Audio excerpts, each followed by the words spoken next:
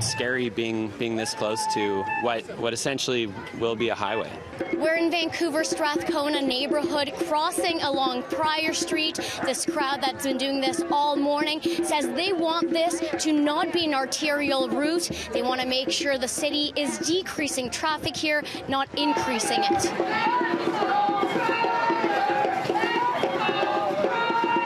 The Monday morning rally comes a day before Vancouver City councillors are set to decide what happens to the street once the Georgia and Dunsmuir viaducts are torn down. Tuesday, city staff are expected to recommend an underpass along Pryor and Venables as a main route between East Vancouver to downtown Vancouver once the viaducts are gone. The city staff report shows National, William and Malkin were also considered as arterial options, but all had bigger price tags. The report says the Pryor Venables underpass would be the most cost-effective option to meet the needs of the community, city, and region.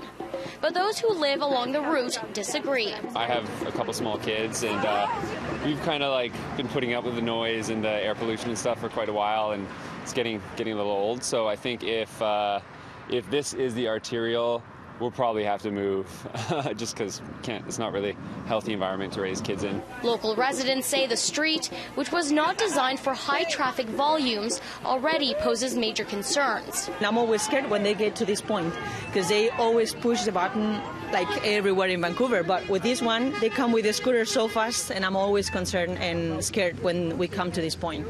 So just yelling like, stop, make sure you stop. The traffic is so fast and, yeah, dangerous. You know, you can be walking along the street, for myself as a mother with a stroller.